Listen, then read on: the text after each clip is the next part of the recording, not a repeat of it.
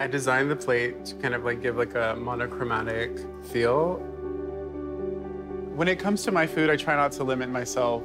When somebody says that I make Mexican food, or that I'm a chef who cooks Mexican food, it already limits what I can do because most of America has a certain idea of Mexican food. And even Mexicans within the US have their own narrow idea of what Mexican food is and can be. And I think that that never really applied to me. So we're at O Studio in Bed-Stuy/Bushwick, and every month they've been featuring different chefs and kind of highlighting our stories within cooking.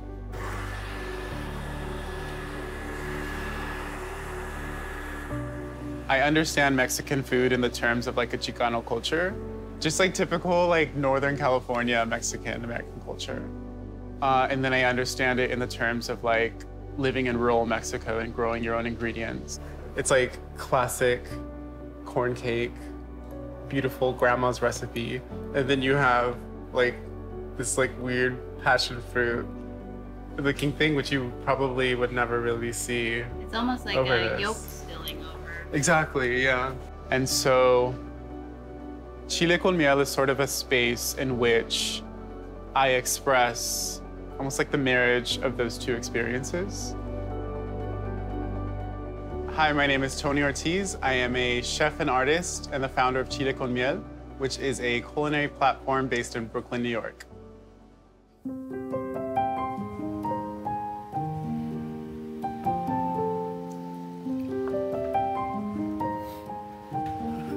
Yeah, so for this dish, I thought about this snack that my grandma always used to make. And it's basically green apples with fresh lemon juice and salt sprinkled over it. And so I thought of making an aguachile with green apple to kind of like showcase those similar flavors. It's just a flavor that reminds me of childhood. I think growing up, I just knew that there was something in me that really wanted to like express itself. And I'm not sure that I knew how to exactly do that. Once I started cooking, I think that kind of showed me that that was the correct way for me to go about it. Would your grandma like this dish? I think she would love it. Chile con Miel started as me kind of just expressing my cultural interest in generational ancestral knowledge.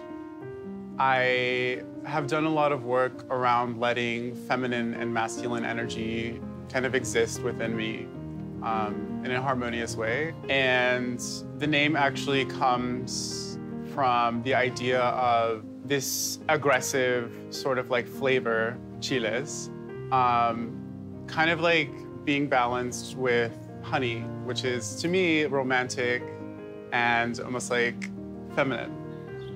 I see it as bringing this part of the past in which queerness was not really a thing. I mean, it was, but you know, it wasn't accepted at all.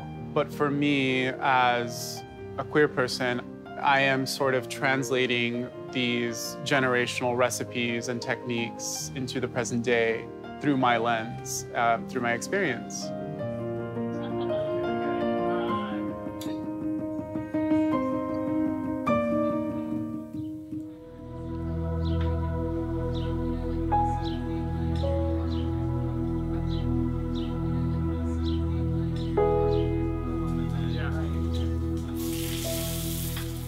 I grew up like in between my mom and my dad's family. I lived with my mom until I was about 18, and then I moved with my grandparents. A lot of my cooking also comes from trauma. It came from necessity. Like when I lived with my mom, we were very poor, and I grew up with like barely food in the pantry, nothing really in the fridge but like a gallon of milk and cheese, and I had to make dishes out of nothing. The reason why I am, I think, so passionate about food, but also like so deep, is because I experienced a time in my life where like food was not a thing.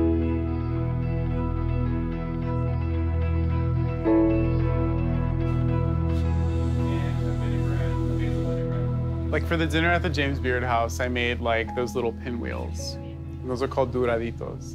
And duraditos are like the cheapest Mexican street snack you can find in California, and probably in New York as well. And I intentionally put those on a tasting menu in the James Beard House because I was like, this is a part of my Chicano culture. And so I really wanted to just like throw it in people's faces. I want people who relate to those ingredients and those dishes to see what I'm doing and to see where I'm doing it at, because I know that they will understand why I'm doing it. This is also who I am. This made you scrappy. It made me very scrappy. I mean, it's the reason why I can tolerate a lot of stress, you know, and I can take care of myself. Wait, what is our kitchen name again? The Dollhouse. The Dollhouse. When I went to my grandparents and I tasted the food that they made, there was so much soul and like so many memory and stories behind these recipes that they were cooking. A lot of like slow cooked sauces, like really beautiful like chili sauces, moles and stuff like this. And that's kind of where the idea started. I'm really happy that everybody is here. This menu is kind of like a translation of how I see Mexican cuisine, but it also embodies the core of my culinary talent, which comes from my grandmother and my grandfather. What called me to New York was the idea of radical change. New York is teaching me to thrive.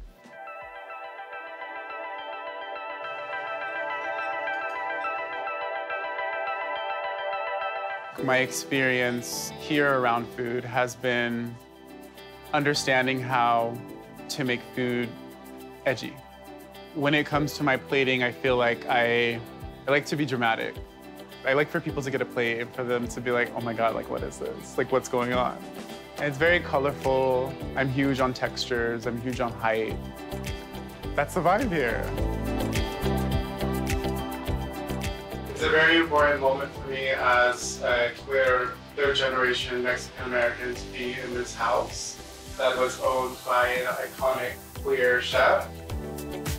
I remember the first couple of pop-ups, somebody was like, I've never tasted Mexican food that like tasted like that. It wasn't a burn, it was like, that was amazing, and I had never tasted Mexican food in that way, that you're presenting it.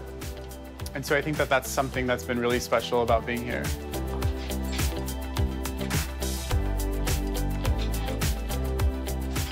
So it feels great when people use the word like rising chef or stars and things like that. It feels amazing because I've been working very hard to feel seen in those ways. Salud. Salud. But at the same time, I want to make sure that what I'm building is sustainable. That's the most important thing for me, is how am I going to make long-term impact with the time that I have in this world.